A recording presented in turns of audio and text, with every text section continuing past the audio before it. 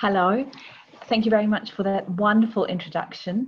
I am incredibly pleased to be here today and very grateful for the opportunity to be able to speak to so many people about what it is like to have lymphedema from a patient's perspective.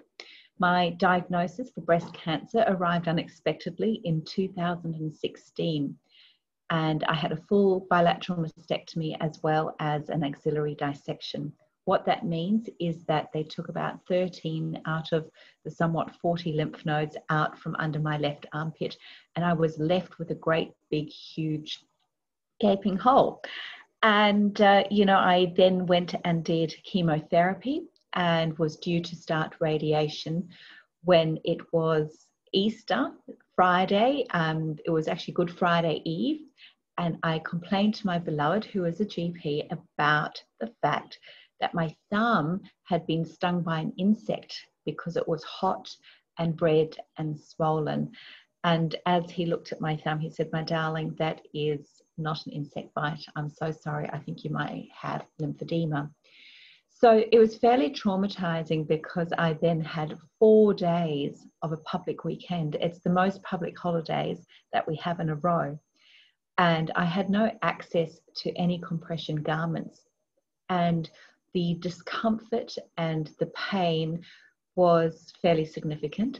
And I just took some normal crepe bandaging and used that as an opportunity to wrap my arm. But, it just did not give me any significant amount of relief. And so by the time I went back to the hospital, it was Tuesday morning and I was due to see my oncologist. So I was very lucky because I saw the physiotherapist beforehand, the one that had gone through all the signs to look out for lymphedema. And she actually diagnosed me with lymphedema then and gave me a sleeve, but it wasn't a custom fit. It was, in fact, just one off the shelf. And, it was fairly devastating in that moment because I, suddenly realized that I had now got something that I had hoped never, ever, ever to get. And I then became the 1 in 5 women who develop lymphedema after having lymph nodes out. So if one diagnosis isn't bad enough, it was now a double whammy. So that started my journey, Easter of 2017. So here we are, 3.5 years later. And I still haven't really reached a state where my lymphedema is really what I consider, stable. I have moved rapidly from, stage 1, stage 2 into stage 3 lymphedema. And what that really means is that the arm has become fairly fibrotic.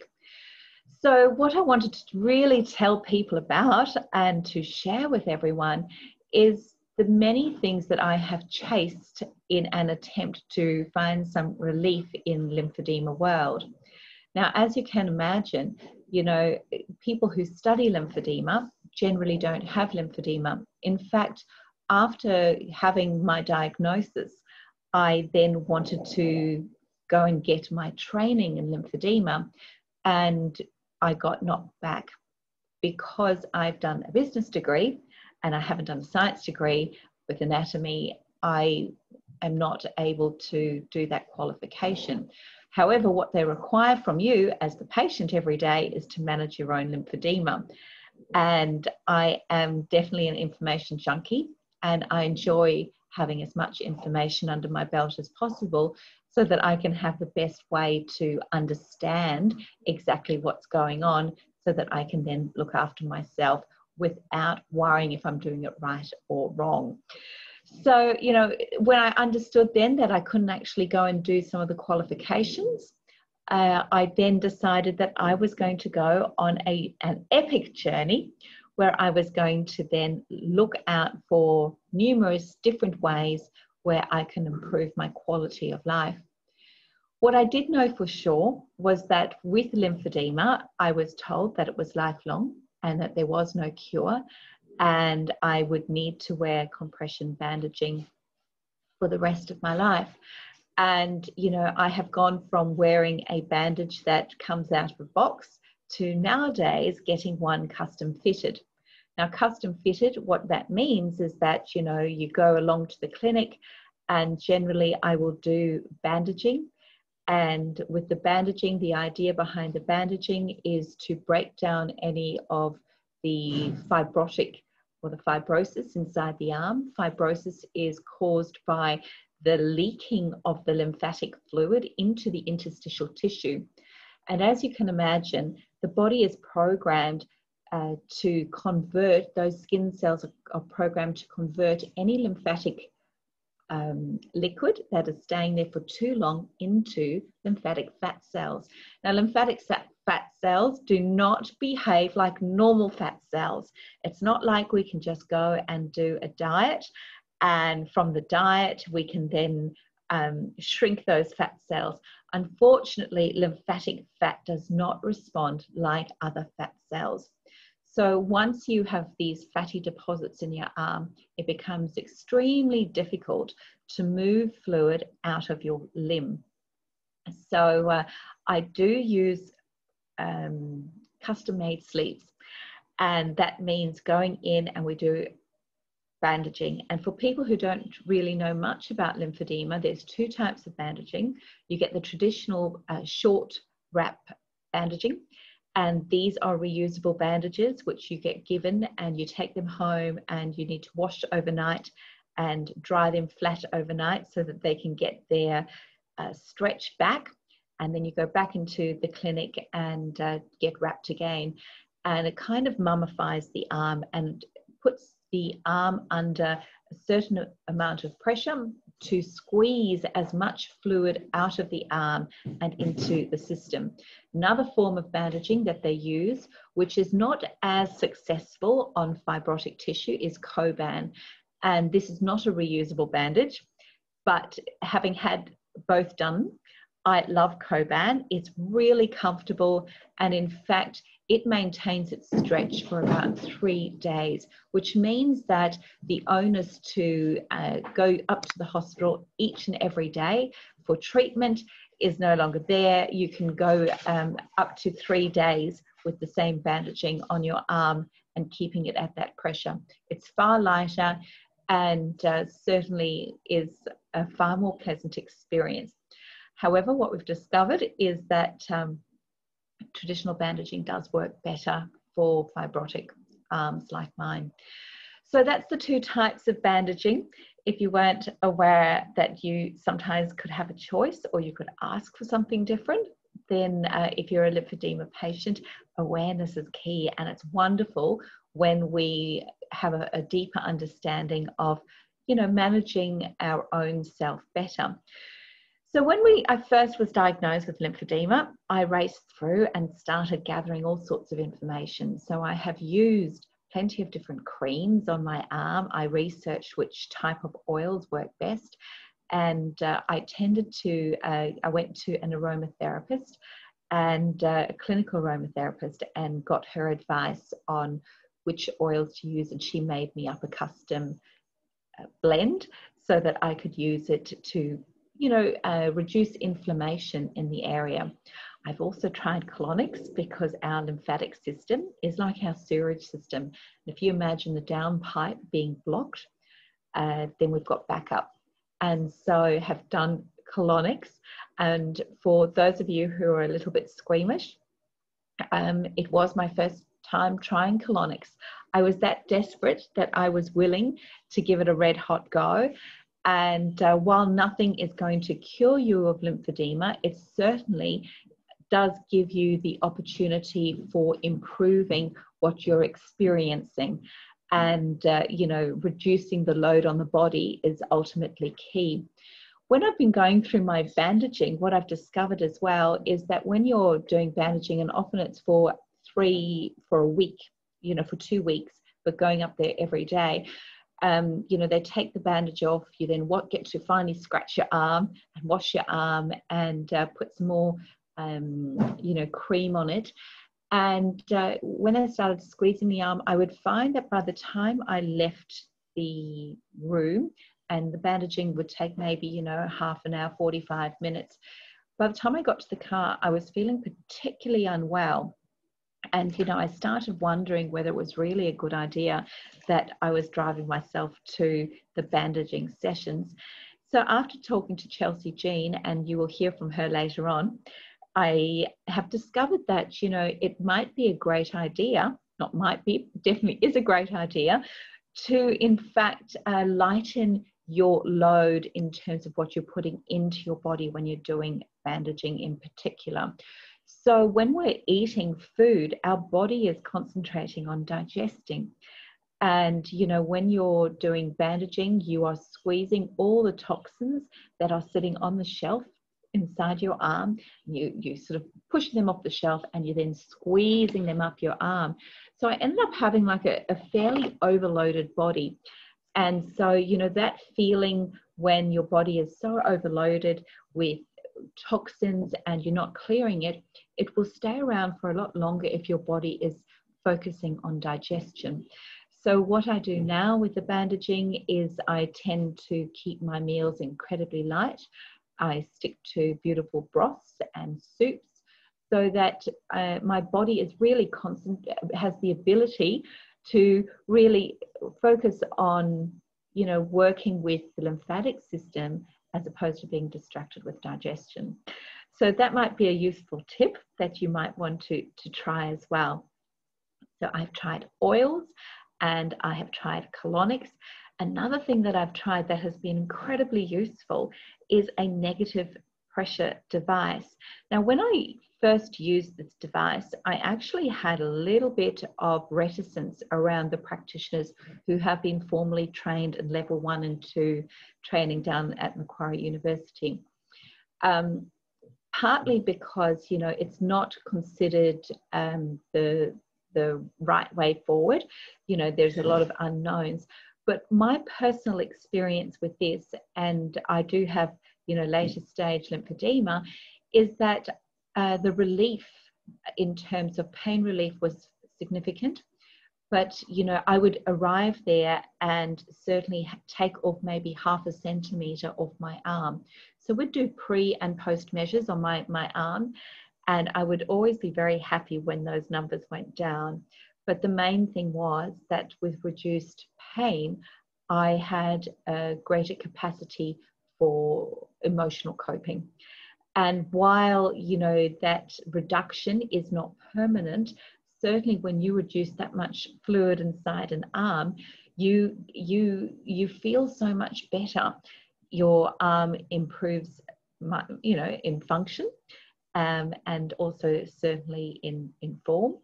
And, you know, emotionally, I was in a much better headspace. So my negative pressure device is actually called LPG. It's a home LPG device. And what it does is it actually has a roller, and I might just get it for you so that you can see what it looks like and see how it works.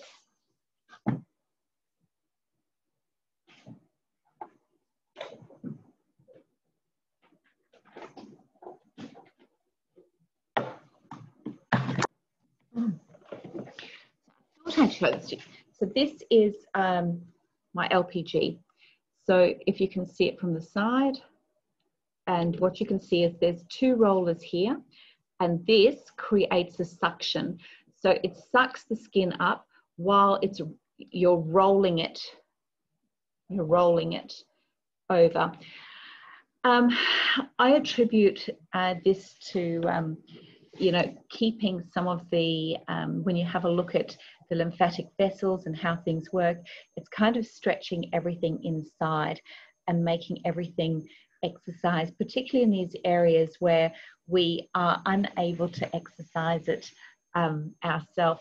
Certainly when I do any formal exercise and I overheat, my arm swells up, and I find that really distressing. It's distressing to see your hard work in reducing the limb size go in the opposite direction, but it's certainly distressing on every level when pain increases.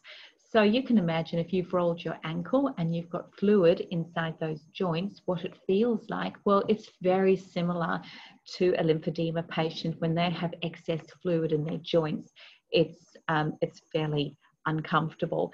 And, you know, this is my very first time I've actually speaking about my lymphedema story.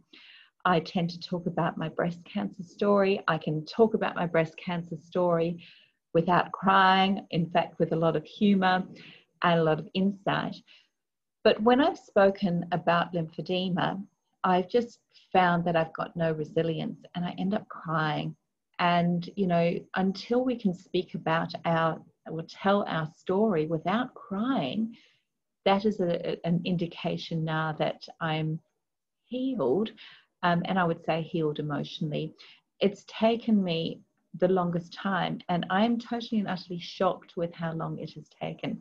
When I was first diagnosed with breast cancer, I felt like I rapidly moved through, you know, the upsetting stage of it, and could rapidly progress onto the bit where I started working with people, helping them understand it and support it. And I used it as a great tool for learning about myself. And sometimes I wonder if I sailed through that too easily, and that's why I got gifted the second opportunity to do a little bit more self-discovery. And I am really shocked at how long it's taken for me to bounce back. I am, you know, considered as, you know, in the Winnie the Pooh story, I would call myself a Tigger. I do bounce around. I do see the bright side of life, and my glass is certainly, I always see it as half full. So the lymphedema story, and certainly my journey into it, has been incredibly challenging. And I would prefer for people not to ask about it, because I never quite nailed what I was going to say or how I was going to say it without crying. So going through other things that I have found incredibly useful, what I'm sitting on right now, you can see I'm bouncing, that is my lymphosizer. Now, my Zen pod, I found out about this through some Facebook groups, and I thought, oh my goodness, isn't it just a $20 rebounding trampoline from Big W? And it's not. There has been some research, in fact, by the Auckland University into why is it, if rebounders are so incredibly important in the work they do and they're so effective, why aren't people using them more? And what they did when they started doing the research on it is that people bouncing on those trampolines, those mini ones, it was creating a field around the person, and in essence, it was crashing someone's biomagnetic field. So Auckland University actually had a metallurgist, which is someone who studies metals, looking into the type of alloy or metal that springs are made of, and looking at how the nucleus inside the metal reacts and responds. So they've come up and understood that, you know, it's really important how the coils are, the springs in the northern hemisphere to the southern hemisphere. They're actually coiled in different ways.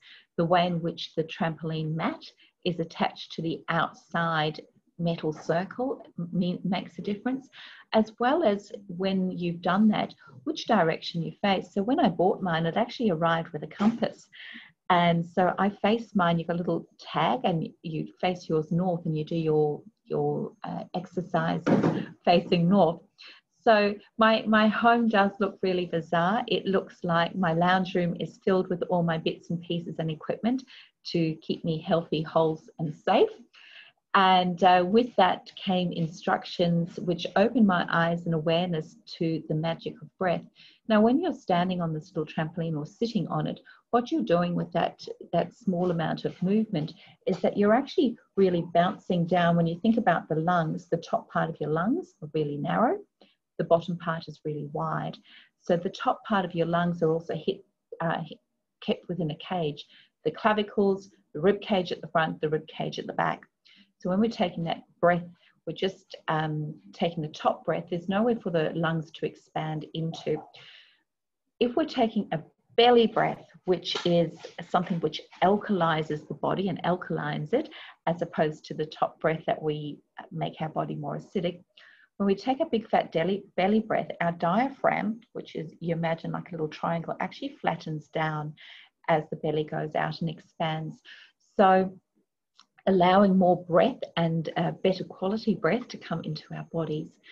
So in essence, you know, learning more about how to use breath was an amazing tool to move forward, and certainly the trampoline or my lymphosizer helps with that. Just sort of doing the exercises on it certainly drops that diaphragm down and helps with also opening and closing those the valves inside the lymphatic vessels, which is really, really important. You know, lymphedema is something which you have to work at all the time. So I'm just going to have a check on the time. It's 2:21. So I'm not sure how many minutes I've been going for.